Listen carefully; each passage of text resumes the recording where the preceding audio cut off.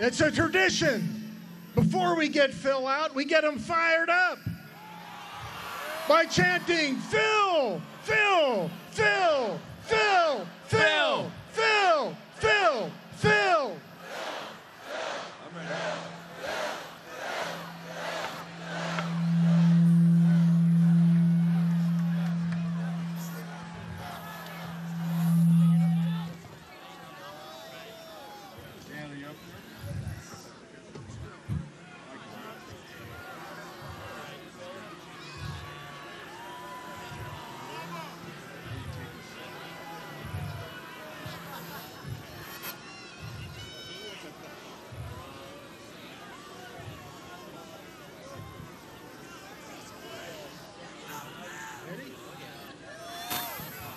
It's Punxsutawney Phil!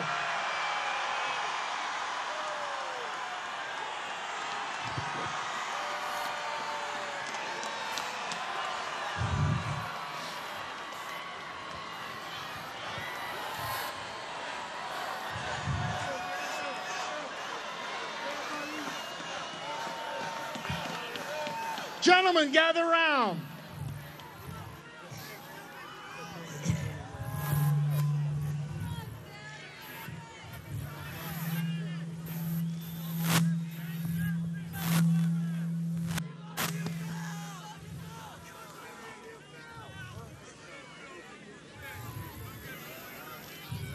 Okay, we have a decision.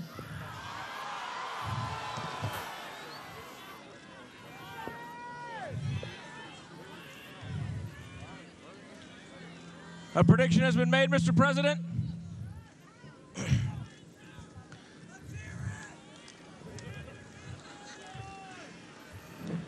Hear ye, hear ye! Now on this February 2nd, Punxsutawney Phil, the seer of seers, prognosticator of all prognosticators, was awakened from his wintry nap at dawn on Gobbler's Knob. Phil looked to the skies and then, speaking in Groundhogese, directed the president to the proper scroll, which reads, "Another winter's slumbered pause so I could meet the crowd. Hard to sleep anyway when the party's this loud. I envy your energy. I envy the fun. I envy all of you and your opposable thumbs. But it's not what I feel, it's what I see and what you hear, so gather round and let me be clear. Atmosphere is a wonderful thing, and we can create our own and the weather it brings. It brings hope for the future and so much more. Maybe some Punxsutawney Phil write-in votes in 2024.